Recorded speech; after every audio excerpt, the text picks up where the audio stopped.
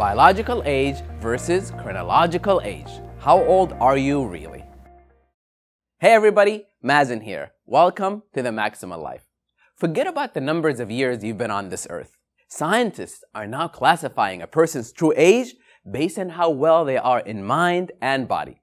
The new way of determining age is broken into two categories: disease span and health span. Our health span is the number of years we live free from diseases that affect the quality of our lives.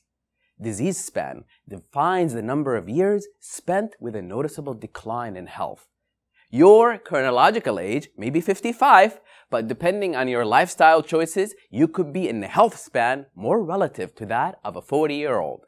Your biological age would then be 40. Sounds like a good deal to me. These recent classifications, disease span and health span, came along after the recent discovery of epigenetics, which is being proclaimed by the scientific community as the most important discovery since DNA. This is really exciting stuff, guys. Epigenetics proves that we are in fact not tied down and destined to live out the same disease span as our descendants. While certain illnesses are coded into our genetics, it is our environment and lifestyle that determine whether or not those disease-promoting genes are activated.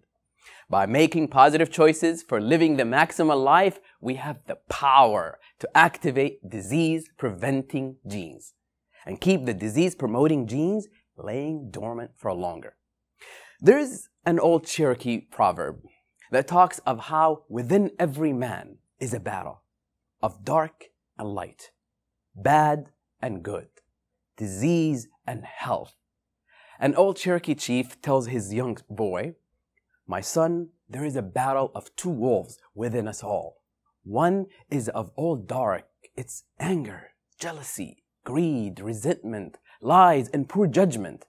The other is of light, it's joy, peace, love, humility, empathy, gratitude, and truth."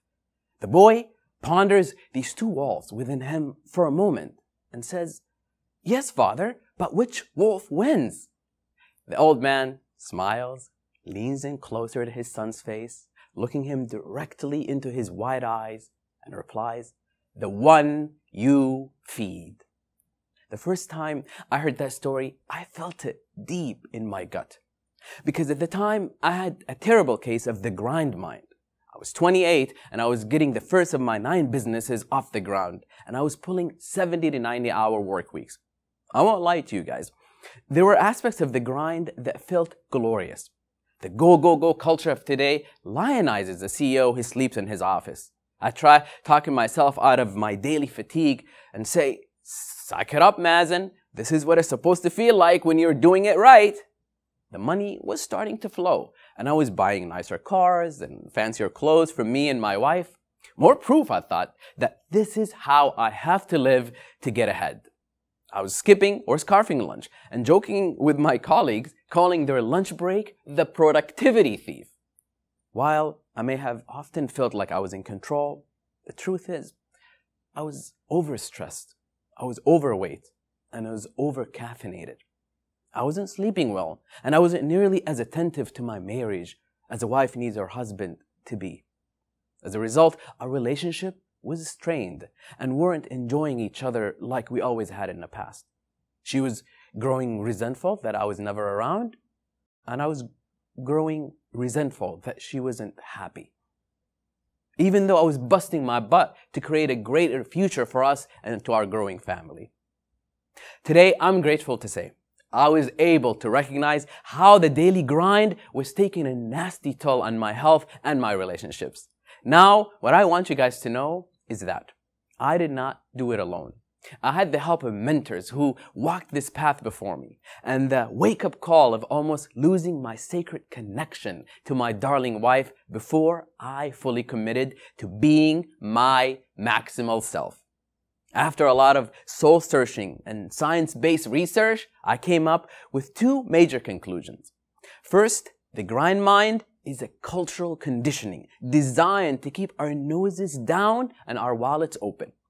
And second, making small but consistent shifts in my attitude and in my lifestyle would quickly add up to give me the incremental edge I hadn't realized I was missing. The body is a reporter, and when we allow the grind mind to dismiss the reports of our body, we activate the disease-promoting cells within our genetic code. When we listen carefully and respond appropriately to our body, we activate the disease-preventing genes and we're rewarded with natural energy. And that energy is the antidote. Today, I stand before you feeling 10 years younger than I felt 10 years ago. You will too.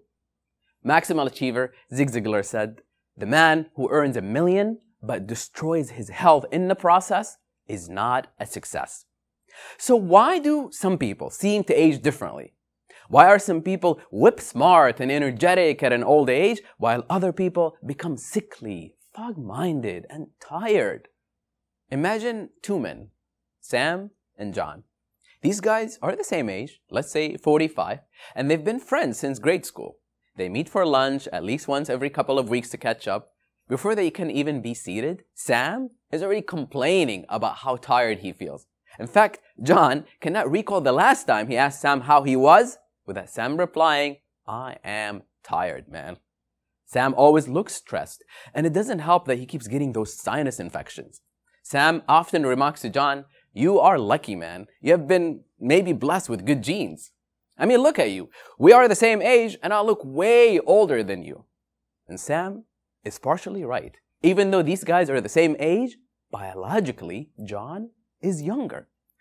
Sam moves as though his muscles are stiff, and he's always furrowing his eyebrows.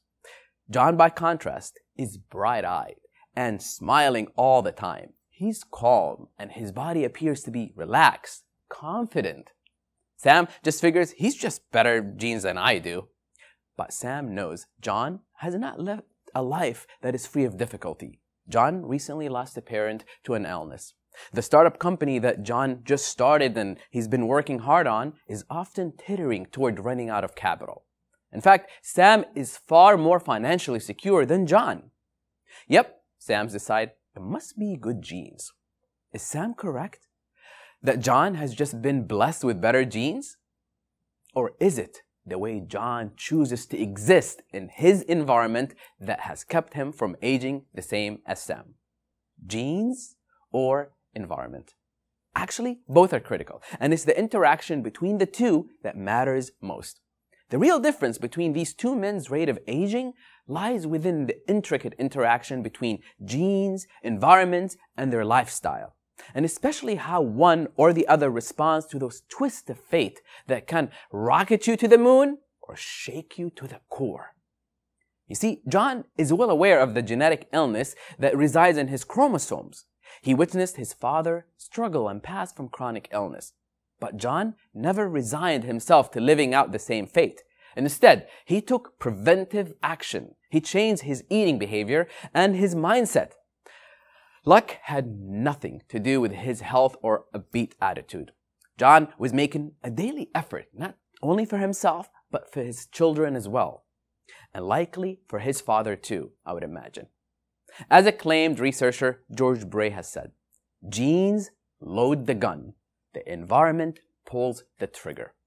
The research I've uncovered reveals a completely different way of thinking about your health, both now and many years down the road. To fully form these new concepts, scientists had to find out what premature aging looks like at the cellular level. They had to dive deep into the genetic heart of every cell, the chromosomes. And what they discovered revealed how living a disease span can not only be significantly delayed, but also reversed. What they have discovered is what we are now calling telomeres. The scientific eye identifies telomeres as repeating segments of non-coded DNA that live at the end of our chromosomes. And what you need to know is that telomeres determine how fast your cells age and when do they die. Every time a cell divides, our telomeres get shorter, and the more worn down the telomeres, the less healthy the cells become. Okay, here is the part where I get really nerdy and excited, so just stay with me.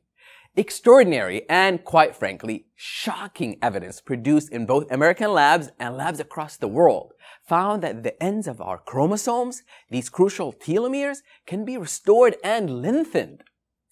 What does this mean is that the aging isn't a steady decline as we once believed. No longer is true that aging is a slippery slope toward infirmity. It just isn't true.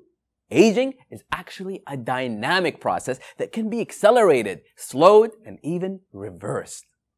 What was shocking for us and other researchers is that our telomeres do not simply carry out these robotic commands of a genetic code. Telomeres are listening to the reports of the body and responding to how we treat ourselves. And even more crazy, telomeres are not only responding to how we are treating ourselves physically, but also emotionally.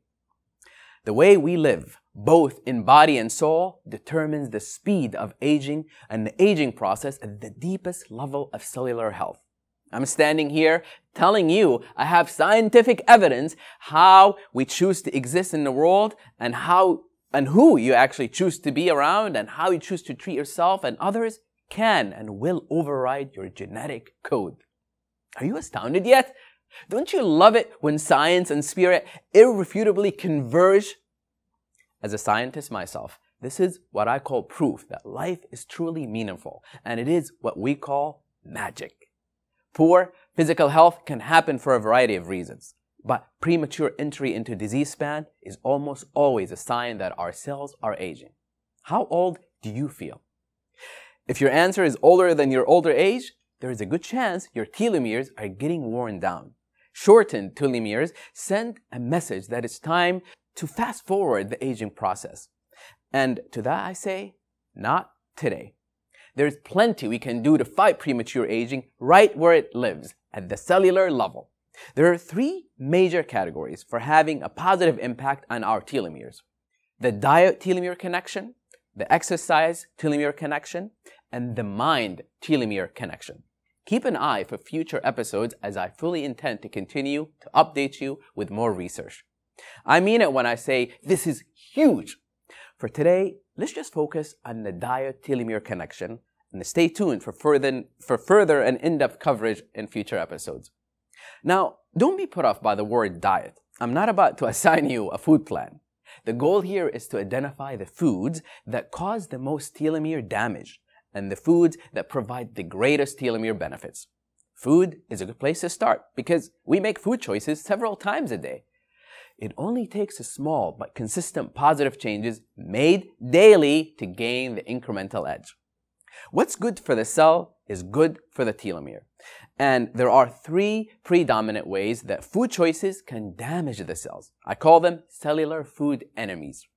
They are inflammation, oxidation, and insulin resistance. Certain foods cause inflammation of the body, and especially the intestines and the stomach lining, while other foods reduce and prevent inflammation. Just off the top of my head, some inflammatory food would include, sugar, flour, dairy, artificial sweeteners, grain-fed heavily processed meats, and trans fats. Oh, and also excessive alcohol consumption. Actually, excess consumption in general of almost anything can lead to inflammation. Now, anti-inflammatory foods would include berries, ginger, green tea, coffee, wild-caught salmon, or anything rich in omega-3s, turmeric, beets, leafy greens, olive oil, coconut oil, and also garlic. That should be a pretty good list to start from. Okay, so next to oxidative stress, which is caused by free radicals. Free radicals are basically unstable molecules that try to stabilize themselves by bonding with and attacking our cells. The effects are similar to how a banana turns brown when exposed to air. Oxidative stress takes a real bite out of our telomeres. Foods that are considered to be fighting of oxidative stress include goji berries, cranberries, blueberries, raw cacao, kidney beans, and cilantro. I also want to point out that many of these anti-inflammatory and antioxidant ingredients can be taken into a shake or be formed into a supplement for convenient and concentrated boosts.